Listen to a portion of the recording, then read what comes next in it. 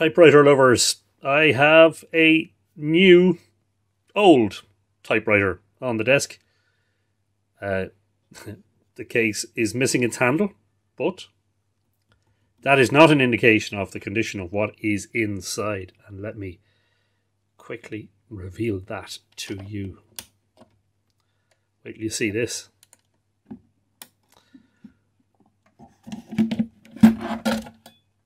Ta-da!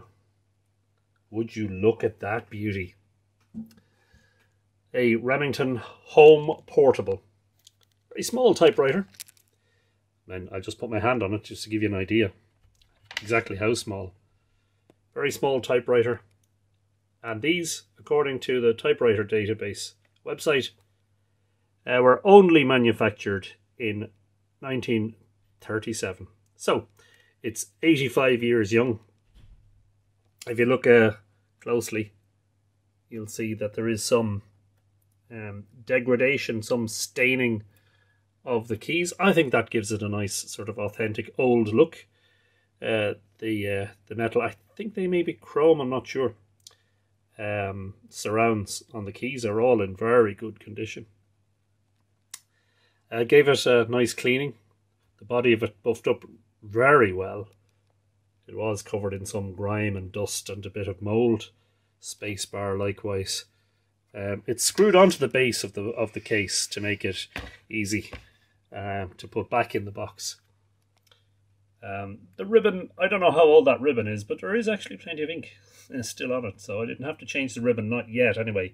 And to do that, I'd have to remove the spools, which are the original spools for this typewriter, and it's important because they have notches or extensions on them that fit into detents in the mechanism. So it's important not only that they're in the right place, right top, there you go.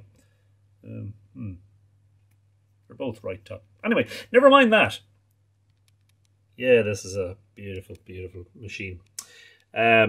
Because it's an ultra portable, it's made to be obviously carried around. It does have some sacrifices. It doesn't have a big carriage return lever. In fact, to store it in the box, you have to push that knob in, because what happens, I'll just demonstrate it from the other side. I will, if I can get it focused, that prevents the carriage return from working. So I have to pull that carriage return, pull that lever forward. That's 2 clicks, and then, you know, move the carriage. And that's the carriage release lever there. Yep, type slugs in very good condition, not grimy, producing a clear print. Type bars all free and working.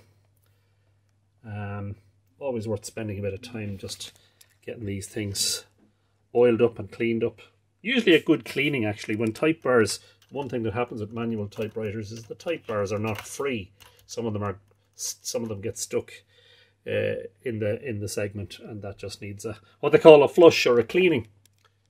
Yeah, it's a beautiful, beautiful,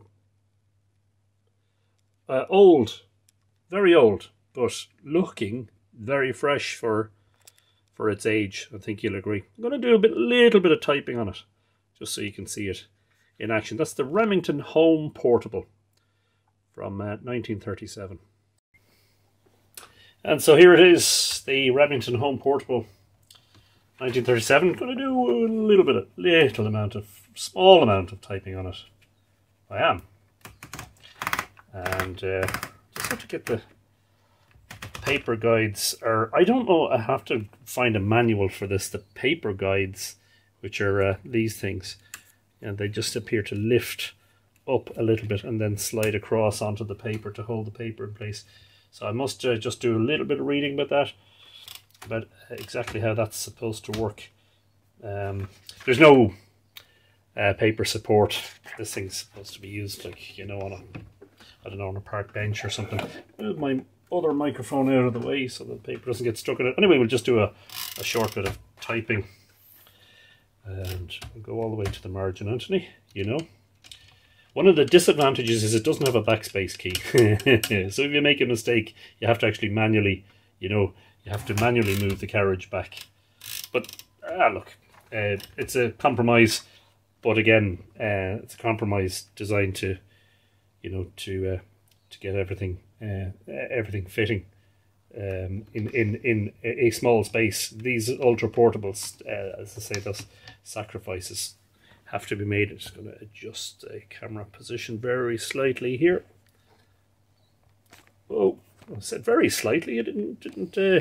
Oh no, that's not what I meant to do. Anyway, I might just go into manual focus mode as well, so that it doesn't start hunting focus all over the place.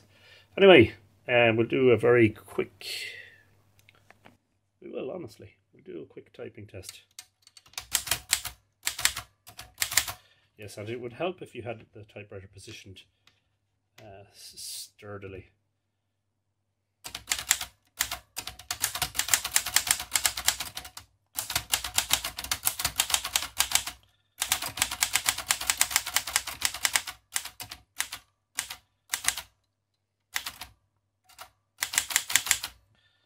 The carriage return is just not just as easy as it is on some of the larger typewriters.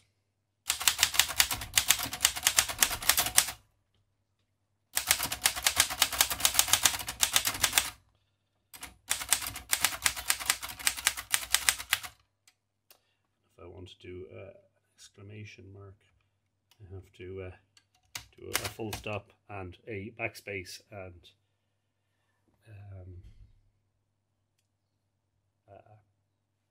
an apostrophe.